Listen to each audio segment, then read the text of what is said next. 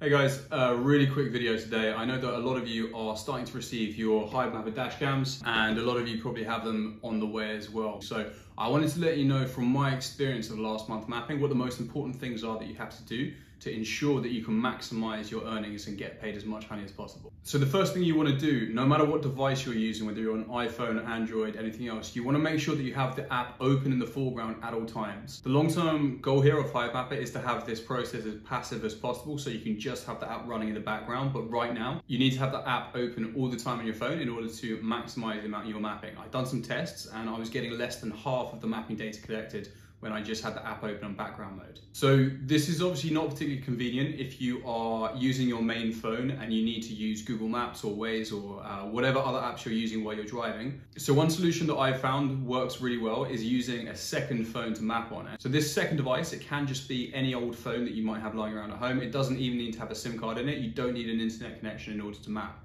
You do need an internet connection in order to connect the Hivemapper app to the Phantom app, but if you don't have a SIM card in that phone, just tether the internet off that, share your personal hotspot with the phone that doesn't have the SIM in it, and you'll be able to connect the Hivemapper app, disconnect the Wi-Fi, and then reconnect back to the dashcam's Wi-Fi in order to map on that phone. So this is my main phone here that I use for Google Maps and Spotify, whatever else when I'm driving, because it has an internet connection. This is the phone that I use for mapping. It's an Android device. I find that they work a little better at the moment than iPhone. And this one does not have an internet connection. So as you can see, it's asking me to connect my wallet. I can't do that at the moment because I don't have an internet connection. So what I do is I've turned the personal hotspot on this phone. I come into my Wi-Fi settings, disconnect from the dash cam and connect to the iPhone instead. So I now have internet. I can go into the Hivemapper app, go to the settings tab, hit connect wallet.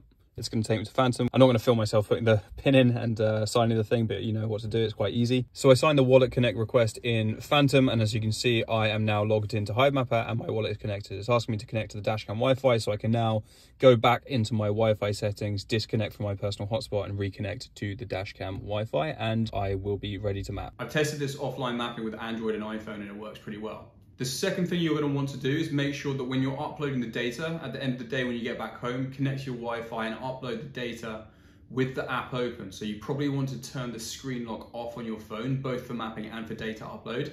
If you don't have the app open, the data basically doesn't upload and you're not going to get paid anything. So when you're mapping, have the app open all the time. When you get back home and you connect to Wi-Fi, have the app open all the time too. With the most recent update that they just brought out on the app, you can see how many megabytes or gigabytes of data you're collecting and then uploading. Actually, for best results, you can use a SIM card with unlimited data and allow uploads via your mobile data plan. But just bear in mind, this is huge quantities of data you're collecting. There are days when you collect like 5, 10, 50, maybe even 20 gigs of data. So unless you have a totally unlimited data plan, you don't want to be doing that. And also you might want to check your Wi-Fi upload limits as well, because it can add up to a lot of data you're uploading.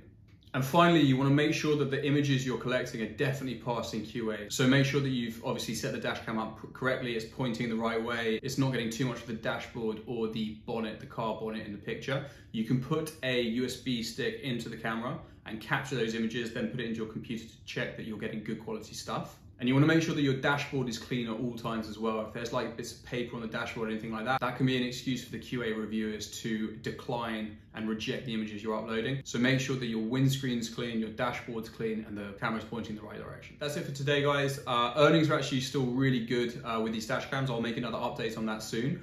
If you're thinking about buying a dash cam but haven't pulled the trigger yet, obviously do your own research before you make any decisions. But if you do want to buy one, there's a discount code in the description of this video below. Follow the link and put in the discount code and you'll get 10% off. And as ever, if you want to stay updated with Hivemapper and other such opportunities, hit the subscribe button below. You'll get a notification when I bring out the new videos. See you in the next one.